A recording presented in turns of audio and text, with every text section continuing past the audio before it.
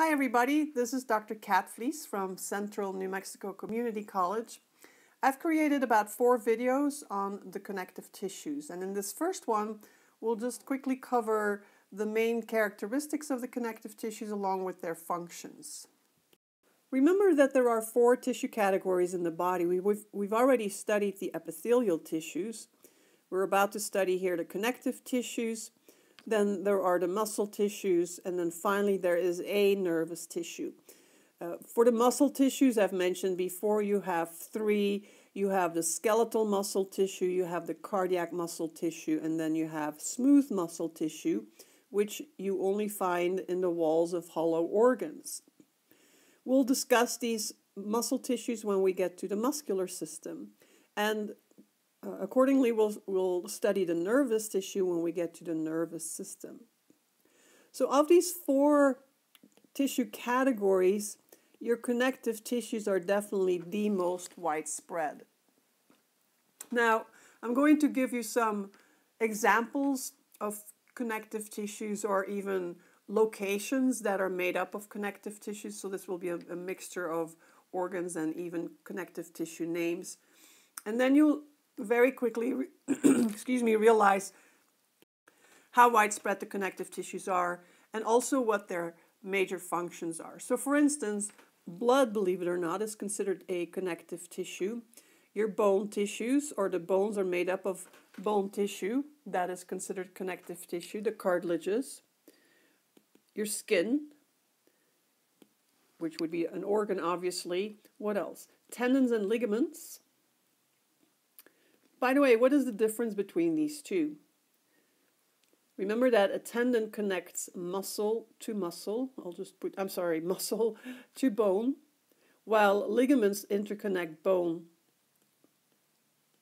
bones with one another, like so. I hope you can follow my abbreviations. Fat tissue is also a good example of a connective tissue, and so that should help you come up with these various major functions that you see listed here. Now, the reason for why these tissues are referred to as connective tissues is because they provide a lot of binding and support, but even more so, they interconnect other tissues. In other words,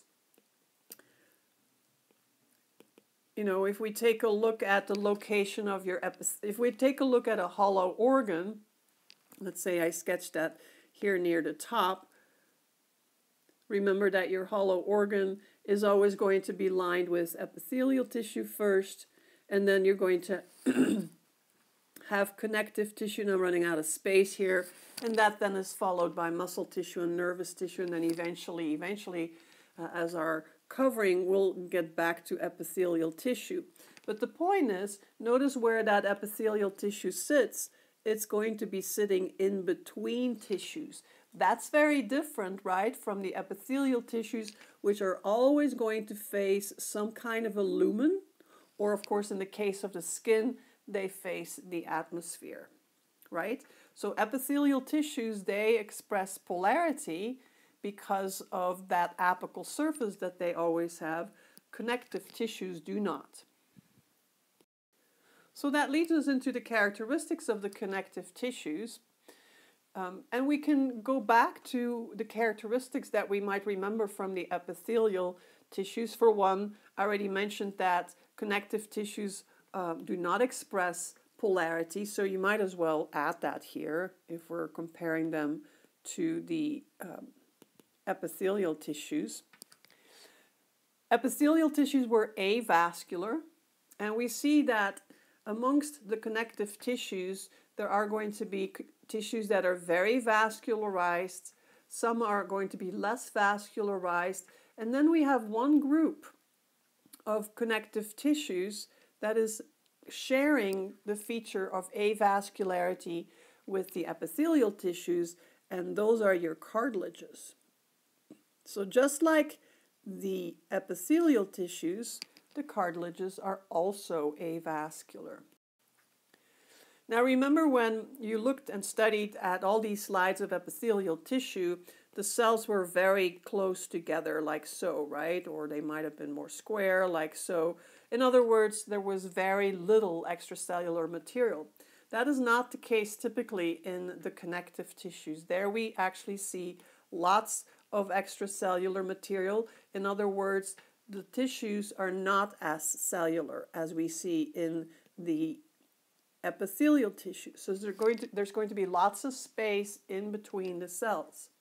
Now, the typical term we use for extracellular material when we're talking about the connective tissues is to use the term matrix. So from this point forward, when I use the term matrix, realize that what I'm referring to is all that stuff outside of the cells of the connective tissues.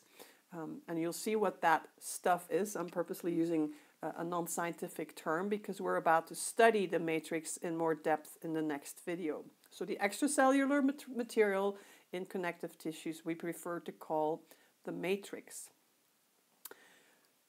Finally, with regards to the epithelial tissues, we learned that epithelial tissues can develop from the embryological layer we call the endoderm, or the mesoderm, or the ectoderm. Remember, there are three embryonic germ layers.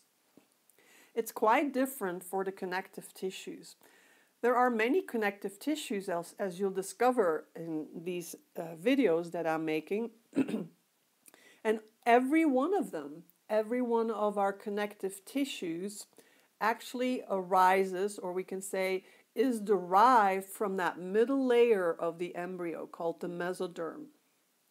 And so some of the cells of the mesoderm are going to start differentiating, and eventually they become some kind of a connective tissue. Bone tissue, cartilage tissue, blood, the tissue that makes up the ligaments and the tendons, etc.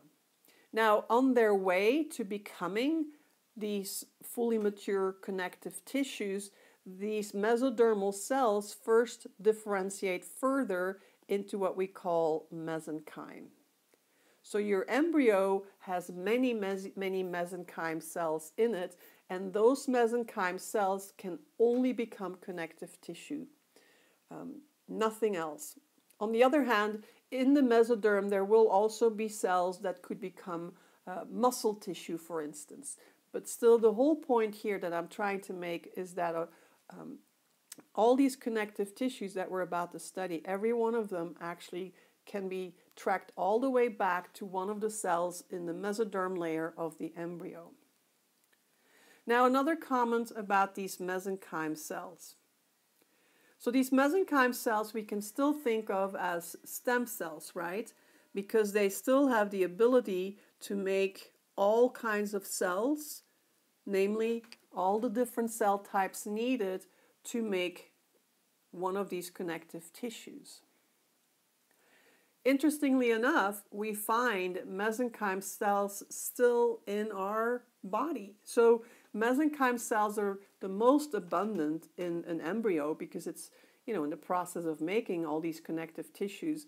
But we still have these stem cells in our body, and that allows us, no matter what age we are, to have the ability to still use these stem cells, which we call mesenchyme cells, to make a connective tissue. All right? Okay, so that sort of sums up the characteristics of the connective tissues. We're going to end this video so that we can get started with learning about the classification of the connective tissues, which is very different from how the epithelial tissues were classified.